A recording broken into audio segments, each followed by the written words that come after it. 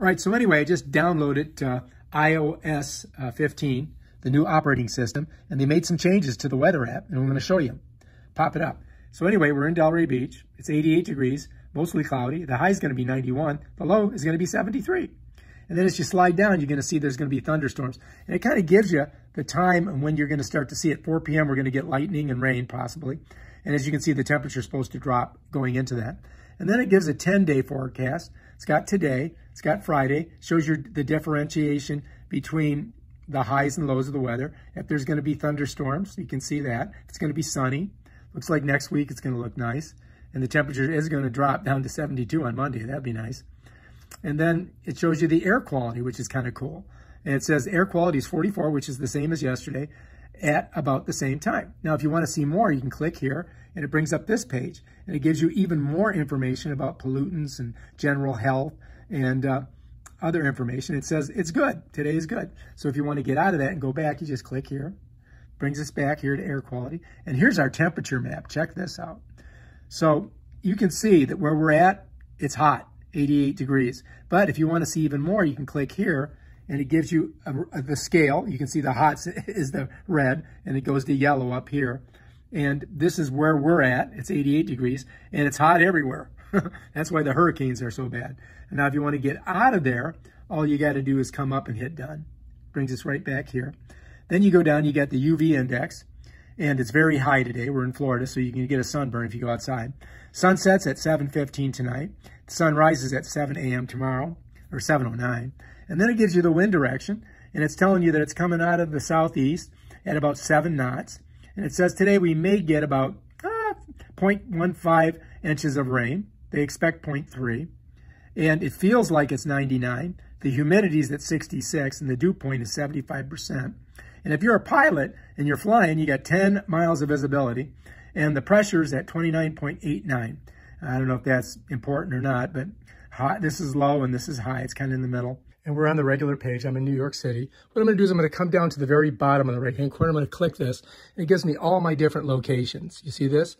Now, if I want to edit these, what I would do is I would come up here to these 3 little dots. I'd click on it, and it's going to give me edit list. Then if I click that, now if I wanted to get rid of one, let's say I wanted to get rid of Dallas-Fort Worth, I could just click that, and then I could hit this, and it's in trash. It's gone. And then if I'm done, I just come up here, hit done. But let's say I want to add a city. So let's go ahead and let's put in the search bar here the name of the city. I'm going to do Detroit. All right, United States. Bam. Pulls up Detroit, and at the very top it says add. I'm going to hit add. Bam. And now Detroit is in here. It should be the last one. And there it is. That's how you add or subtract a location in your weather app. And then if you want to look at Detroit, bam, there you go. I'll show you how to move from a location in your weather or precipitation map on your iPhone weather app. First of all, of course, we've opened it up. We're in Atlanta. We could go anywhere. Let's go Paris since we're here. I'm going to go down here. I'm going to hit this. It's going to bring up my map of Paris. And there I am. I'm in Paris. And now in Paris, I can do a lot of different things. I can come up here.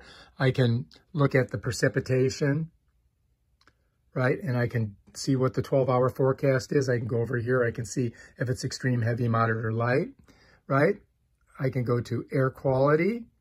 And then it's going to tell me if I've got extremely poor, very poor, poor, and determine moderate or good. It looks like it's moderate. And then I could go to temperature, which is the thing that it brings you to begin with. But let's say you just want to get back to where you're at, your location. What you do is you come up here, you see that little arrow, you hit it, and bam, Bob's your uncle. There we are in Florida again. If you're done with that, you just hit this, and as you can see, it pops it back to the original spot. I'll show you a really cool thing in the weather app. All right, let's say you're in Paris and you're checking everything out. You're seeing what the precipitation is, and you're just having fun. You're looking at stuff. You go to your map. You're looking at if it's going to rain or not. You come in here, you check this, you hit that. You see if you got some rain coming. You can check the air quality, the temperature, all that stuff. But let's just go ahead and let's go like this. I'm going to show you. Let's say you're there and now you're like, damn it, I want to see where the Louvre is. Well, you can come down here to the bottom. And it says open in maps. If you click that, it just brings you right to your maps. Bam. And there you are. There's your map of Paris. And then you can get directions. You can do a flyover. You can do all kinds of different things. There we go. Look, now we're in Paris and we can see what's going on just by moving our phone around. And we can find different places. And that's the river right there. That's you can see the name, say, the scene. I'm going to show you 2 ways to get to your temperature map in your weather app on your iPhone. One way, of course, is just to find the map on the page. So I'm on Paris, right? So if I slide down, there it is, I can just tap it. And bam, we're right in the temperature. You can see it right there. It tells the temperature. It shows you the temperature here, and that's that.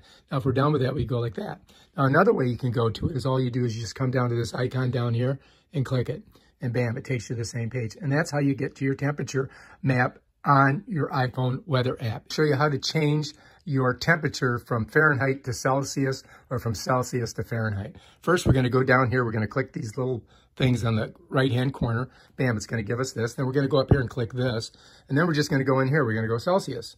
Bam, there's Celsius. If you don't like Celsius, you could go to Fahrenheit. Bam, there's Fahrenheit. And that's how you do it. All right, I'm going to show you how to find your locations on your weather map. Now, I'm assuming that you've already put a bunch of locations in, and you usually kind of move it like this to find them. But there's another way you can do it. All you have to do is come down here, click this little icon. This comes up. And then if you go over here, you're going to see these 3 lines with dots in front of them. Click that. It gives you a drop down. Now you can go to any location. We could go to New York, right? Bam, there we are. We're in New York. Or we could come back. We could go to St. Augustine. Bam, there we are. Or we could come back. And we could go to Rome, all the way across the pond. Bam, look at that. So that's how that works. And if you're done and you want to just go back to your regular page, you click there and we're right back to our normal page that you guys are used to. And then, of course, you could always go like this. All right, if you like this video, subscribe to my channel and check out my other awesome videos where I show you how to do stuff with your iPhone. Peace out.